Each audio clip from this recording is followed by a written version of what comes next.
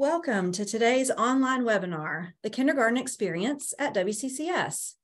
This is a session in which we will explore the distinctive value of the kindergarten program at Westminster Catawba Christian School.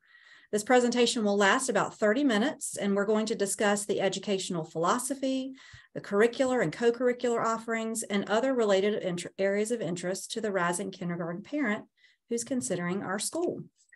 My name is Jane Wilson. I am the Director of Admissions here, and I'm joined today by our early childhood principal, Dr. Sandy Jolly, and one of our wonderful kindergarten teachers, Miss Jean Earle. And before we get started on our topic at hand, we'd like to go ahead and introduce ourselves. As I said before, as the Director of Admissions, I get to work with all prospective families through the admissions process. I oversee re-enrollment for current families as well. And this is my 11th year here at the school. I have two boys of my own, both of whom have been through kindergarten at our school, and they're now in 2nd and 8th grade. Dr. Jolly, tell us a little bit about your experience at WCCS. Sure, thank you, Jane. I found WCCS 33 years ago for my own children, and I've been on staff for 32 years. I have 3 children who started in preschool and kindergarten and graduated well prepared for college and life. 2 of my grandchildren are now attending. As the early childhood principal, I work with infants through kindergarten. I'm very blessed to serve the youngest children at WCCS. For the purposes of today's presentation, I also wanted our listeners to hear from one of our master teachers, Mrs. Jean Earle. Well, thank you, Dr. Jolly. I have been a kindergarten teacher here at WCCS, and I'm serving now in my 17th year at the school with an overall 40 plus years in Christian education and in the classroom for that long.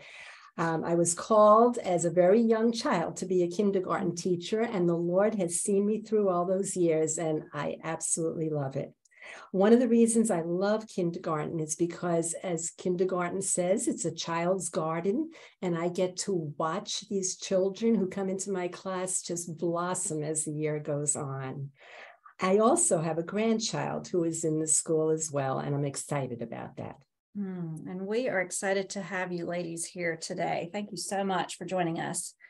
And as we are about to consider the distinctives of our kindergarten program at the school, I also thought it would be helpful for us to take a look at the larger picture of our school profile. We are the largest Christian school in the Tri-County area of York, Chester, and Lancaster in South Carolina. We serve infant through 12th grade students, and we are located on 2 campuses. The picture that you see on this slide is actually from our upper schools, so 6th through 12th grade. We are an accredited school, which means we are certified in the curriculum, the teacher qualifications, all the things that are a part of the school that make us a legitimate school through the Association of Christian Schools International, otherwise known as ACSI, and Cognia, which used to be called Advanced Ed, for those of you who are familiar with that name. We are blessed to be a ministry of Westminster Presbyterian Church, and we are celebrating, believe it or not, our 30th year of Christian education here at the school. And also, as many of you are well aware, God presented a remarkable opportunity last summer for our growing school, allowing us to purchase this new campus, the former Rosewood Elementary School, and we moved our entire lower school, infant through 5th grade, to this campus. We started school here this August, and this facility has proved to be a wonderful place to grow and learn, with kindergarten occupying 3 beautiful classrooms. This all specifically designed to facilitate the learning experience for those early childhood years, which open onto their own playground. That's one of my favorite parts, I think. So as we've considered the nuts and bolts of the facility and the location, I'd now like to turn the presentation over to our principal, Dr. Jolly, as we explore the philosophy behind our educational approach. Hey, thank you, Jane. Yes, it's important to step back first and to look at why our school exists. As a ministry of Westminster Presbyterian Church, our school exists to educate students to bless our world as disciples of Jesus Christ. And as we prepare our children to be disciples, we realize that this starts when they're really young. It involves teaching the whole child, not just the academics. We teach children to see themselves in the world from God's perspective. Education should help children discover and develop their gifts and help them to understand God's calling for their lives. Our goal then is that children will build a healthy and lasting foundation in Christ. Therefore, our theme verse is 3 John 4. I have no greater joy than to hear that my children are walking in the truth. Absolutely. And I think that question of why, that's a question any parent should ask when they're considering a school choice for their child. Why does this school exist? And what is important to me? What is my why? And so what then, Dr. Jelly, can we expect as parents from the kindergarten program here at the school when we're looking at the why that drives our decisions? Sure. Well, Jane, kindergarten is an important year. It's full of tremendous growth. We're laying a foundation for future learning in life. We take a developmental approach to learning, which really just means that we place more emphasis on the human being than on the academics. We use child development research to understand how children grow and learn. And this developmental approach understands that children are immature, they're impressionable, and they're easily influenced. It understands that play is a characteristic of childhood, and it's how children learn best. Of course, cognitive development is important. We focus on brain development and teaching children how to learn. We teach in a way that helps the whole child develop, cognitively, but also spiritually, socially, emotionally, and physically. And I love that we are intentional about being developmentally appropriate. And that's not just something that kind of comes from the stratosphere. You know, it is a Christ-centered approach. As we look at, God's plan for human growth, God does have that plan. And it, in Luke 2:52, where it talks about how Jesus increased in wisdom, stature, and favor with God and man. Isn't that what we want for our children? I mean, I certainly do for my boys, not just to have knowledge, but to have godly wisdom. And I love that, we are part of a school that recognizes that each child is unique. We support the personal stages of childhood development. We have balanced growth. We want balanced growth in all areas, and that the curriculum is flexible. It's individualized. It presents meaningful choices for children. I also love that we're a school that considers the whole child, right? Where teaching allows for real world, concrete experiences. I love seeing that in your classroom, Ms. Earl, where you have hands-on learning activities, where children can use their senses. And all of that fosters all these important lifelong skills like curiosity, discovery, creativity, communication, collaboration, problem solving. And so I feel like this developmentally appropriate approach really encourages a love of learning, right? And a curiosity about God's world. Wouldn't you say, Dr. Jolly? Yes, definitely, Jane. And we're a school that recognizes that learning is grounded in biblical truth. Children are going to learn that Jesus is the truth. They learn and develop a high regard for Scripture. Our program is laying a foundation for a Christian biblical worldview, where children learn to apply God's word to life in age-appropriate ways. We teach those biblical values and how to be other-directed. Each classroom is an authentic community where children learn how to love and care for each other based on God's love for us. We began to develop the fruit of the Spirit and practice how God's love flows through our speech and our behaviors. This Christ-centered approach is child-directed. Teachers know children well, and they teach to support their individual strengths and weaknesses through differentiated instruction, focusing on how to best meet each child's needs. As we recognize that children learn through real-world experiences, they need opportunities to fail, to learn how to stick with something until you succeed. Real-world experiences allow children to discover academic concepts in age-appropriate ways and challenge their thinking without unhealthy stress. Our program provides a good balance of hands-on learning and traditional paper and pencil tasks. So as a kindergarten teacher, Mrs. Earl, how would you say this kind of approach plays out in the kindergarten classroom? Well, Dr. Jolly, what we do in kindergarten is we have a lot of active engagement. And as you have said, through hands-on learning experiences and understanding that our little ones need to move their muscles in learning a new concept. They need to be actively involved. We focus on oral language in this emergent literacy stage, and we recognize that children need to talk before, during, and after learning concepts, and that includes talking with teachers and peers. We provide foundational concrete math experiences, helping the children to know why math works, not just how it works. We also incorporate that into all our other subject areas as well. We provide differentiated instruction with a classroom of no more than 18 students and 2 teachers. With that, we can focus on the learning needs of each child. Kindergarten allows time for meaningful play, not just through 2 full 30-minute recesses, but also through learning centers in the classroom and learning activities for core content areas. There is an emphasis on all domains and an emphasis on emotional well-being and spiritual development. Yes, Mrs. Earl, these are all special elements of our kindergarten program, facilitated by our wonderful teachers. Teachers who model Christ-like attitudes and actions with loving, caring, and joyful hearts.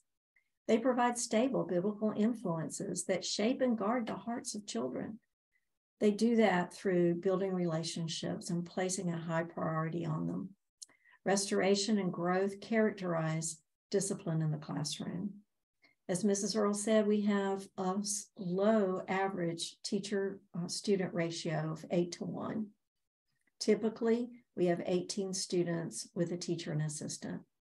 Our teachers are well qualified. They hold certification through our accrediting agencies and participate in yearly professional development and training in best practices. Our teachers desire a strong partnership with parents to support student growth and learning. They keep communication open through weekly emails and are always available to support parents. Teacher profiles are also located on the website if you'd like to learn more about each teacher. Thank you, Dr. Jolly. And I actually included a link to those teacher profiles and stories. You can find them on the website under the About Us section as well. And that's really one of the hallmarks, right, of our school is our fabulous teachers, because you are the living textbook. You are the living curriculum that's implementing in all subjects, all of the expectations that we have set forth for kindergarten. And Ms. Earl, you probably know this better than any of us at the table as far as the day-to-day. Tell us about that curriculum and what we can expect students to learn in each area. Okay, well, our curriculum includes Bible. And in Bible in kindergarten, what we do is we do a survey study of Genesis through Revelation. We call it a walk through the Bible, covering all the major narratives of the Bible and then integrating biblical truth in all subject areas. We also do a Bible memory verse program with a verse that coordinates with each letter of the alphabet. And we enjoy speaking those verses, and we also sing those verses, reaching different children in the ways they like to learn. In language arts, we use a phonics-based approach to teaching reading called Open Court, but we also balance that with sight words that they are learning to recognize.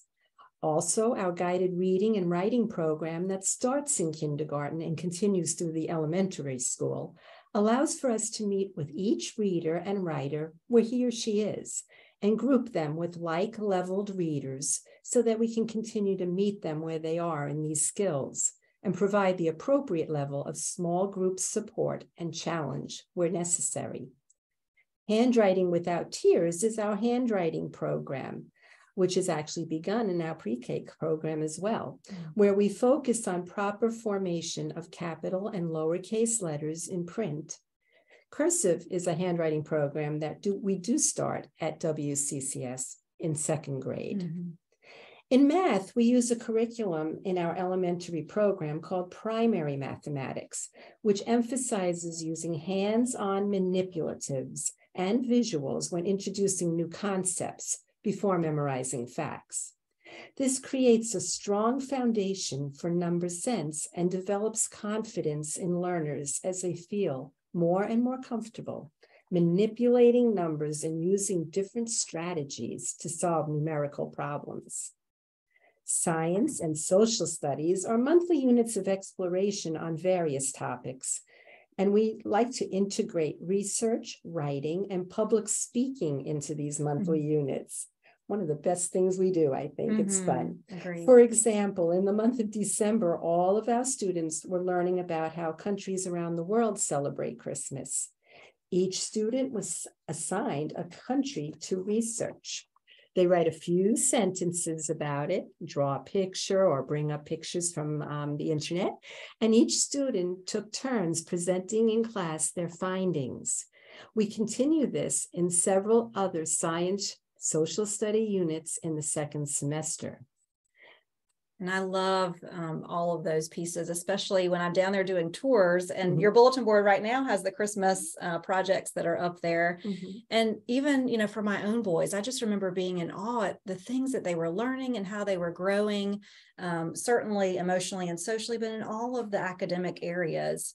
I even remember coming into a math class and they were playing a game. And they didn't know they were learning multiplication, but that's what they were doing. They were regrouping with this game. And I just thought, wow, they are understanding the foundational concept of how numbers work.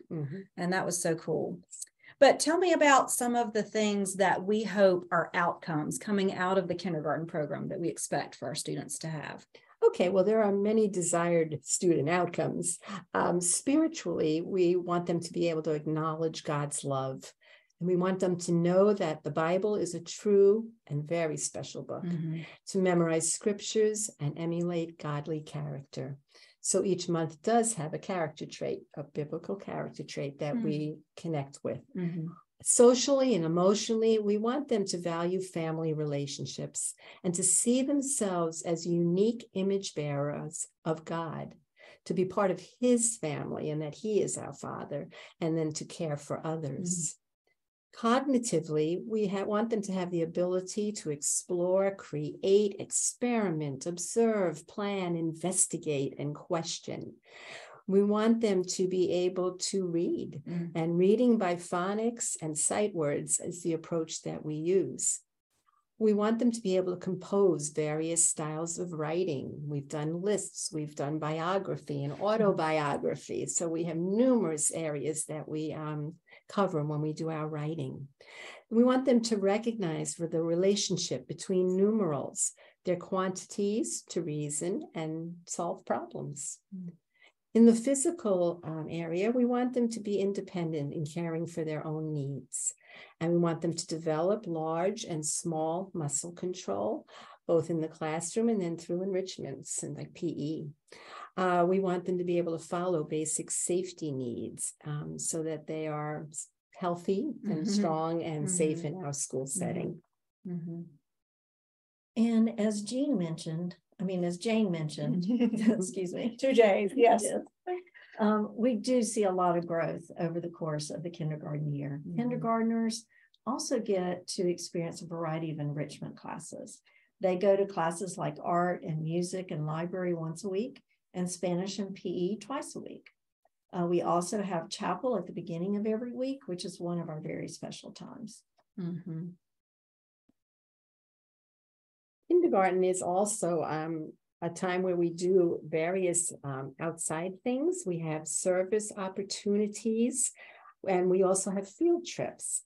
Some of the field trips that we have gone on and will continue to go is to Brattonsville to just observe and compare how the children there lived along with the Pilgrim children.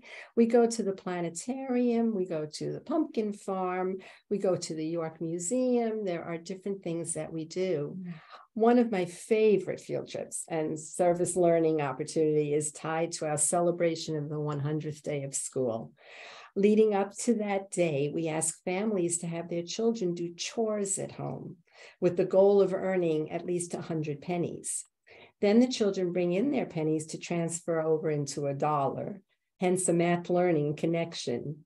We then take these dollars that they've earned and go on a field trip to the Dollar Tree to buy items on a list of needs from the Children's Attention Home. We kind of focus that it's things they need. And that's our local orphanage. This allows our children to learn how to bless our world through following Jesus. And we practice empathy and compassion through these opportunities to care for and serve others, taking what they've learned in the classroom in a lesson and applying it in a practical and real way. And I think this picture on the right of the slide is when they went to the Dollar Tree for that field trip. That's one of my favorite experiences too. So thinking about some of the questions that I typically get as admissions director, one of the common ones is, what is a typical day like? Schedule, So Ms. Earl, can you tell us a little more detail around that? Okay, well, the slide that you're seeing shows you a typical schedule for kindergarten. There may be some changes, obviously, due to the schedules of our school, but this is basically what you'll see each day or in the classroom.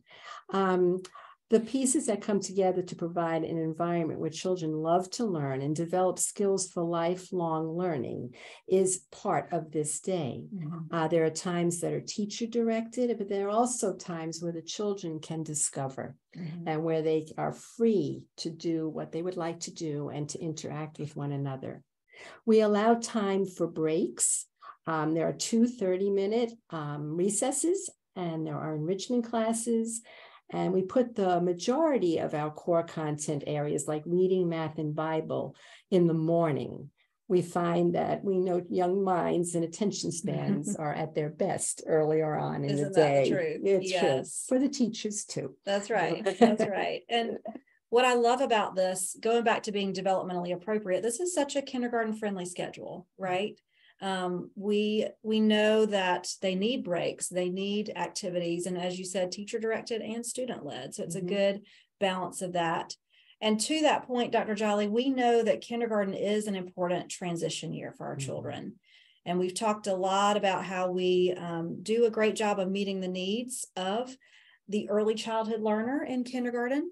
But this is also a transition to elementary school, big kid school, where the stakes do get higher as we continue to go through that academic progress track journey.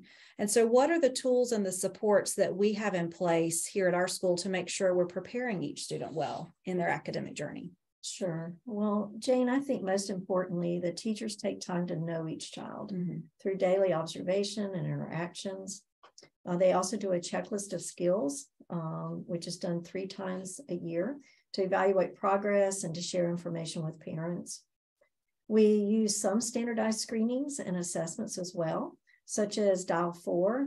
This is done with our 4K children and then also with any new K-5 students coming in. It helps us to understand how a child is developing in different areas, and it tells us what they're ready to learn. We also do search and teach. This is done with all of our kindergarten students in August and September. And the assessment tasks identify potential vulnerabilities to learning difficulties before academic failure ever occurs. It provides a profile of strengths and weaknesses and skills basic to reading and language arts, and it results in a structured intervention individualized for the child's needs. Search and Teach is part of the Excel program at WCCS, which provides support for children with differences in learning. And this can include one-on-one and group intervention, both inside and outside the classroom. But some children, especially younger children, need services that we don't have trained staff to support. So we often work with outside providers who specialize in those areas. Things like occupational therapy or speech, nurses, or behavior specialists. Teachers work closely with parents to identify and meet the needs of each child. They hold 2 planned parent meetings during the year to discuss progress and to share goals. We need to hear from parents, and we want to share with them what we're seeing in the classroom. Of course, parents are always welcome to reach out for a meeting with a teacher. Our goal is to help each child grow and learn according to their developmental needs, to help them experience success and to support their learning needs. Absolutely. There's so much great support, I think, here in our kindergarten program, and really focusing on addressing those early intervention needs for the benefit of the student, right? So that we're talking about our academics, and there's more to the school and to the kindergarten program than that. And so other common questions that I get, my favorite subject, food. Dr. Jolly, you want to tell us about food in kindergarten? Certainly. Food's very important. Mm-hmm. And just like our K-5 program, we provide hot lunch options for our students at WCCS. Kindergarten also eats in their classroom. And this is really an intentional choice that we've made because of their developmental growth. It provides them more social interaction and just learning. How do you sit down and eat in a family-friendly atmosphere for lunch? First grade students will begin eating in the cafeteria. Mm. Also, just like in our pre-K program, we provide an extended school care program, both before school and after school, for our kindergarten students. Right. And those are certainly important details to know for any parent considering the kindergarten program. And I want to thank you, Dr. Jolly and Ms. Earl, for just such a thoughtful, insightful look into the kindergarten program at our school. As we finish up, there's another common question that I get as the admissions director that I want to address. And this is an element of our school operations that really doesn't start being available until kindergarten for families. And that is called variable tuition. So I've put a slide together to show you our variable tuition rates for the coming school year. This is our form of financial assistance that families can apply for. The range of tuition pricing that you see on your screen, that represents what's possible for families who apply for this reduced pricing and qualify based on factors like income, expenses, size of family, special circumstances. The top end of that range, if you're looking at kindergarten, that $9,240, that is your sticker price for families who don't apply for variable tuition or don't qualify. And the bottom end of the range represents the lowest possible tuition price for a family. And again, this is through an application process. And for that process, we use an independent company to assess a family's unique financial situation through an application process. It's kind of similar to applying for the FAFSA when you go to college. And that company gives our committee at the school a recommendation as to what your family should be able to afford. And then we compare that as a school committee to the listing of all the variable tuition applications that we've received and what we've budgeted as a school in the amount of awards that we can give away to this year's families. Variable tuition applications open in January, and our school committee meets every 2 weeks starting in February to consider these awards. And so because there is a budgeted amount that we have to award each year, with each successive meeting that the committee goes into throughout the spring, there's less from that big pot to give away. So if this is a program that is of interest to you families, please apply sooner rather than later, because it's likely that in the summer we will have awarded all of our funds. So as we wrap up today, I hope that you found this webinar helpful to you. I've included our contact information here on this slide in case you'd like to reach out to any of us, our emails with any questions. And I would also like to personally invite you to come for a tour to see the kindergarten experience for yourself at the school. I know virtual presentations are great, but there's nothing like seeing it in person, and we'd certainly love to have you do that. There is a tour calendar available on our website under the admissions tab, and this is a great way to see the school up close and personal.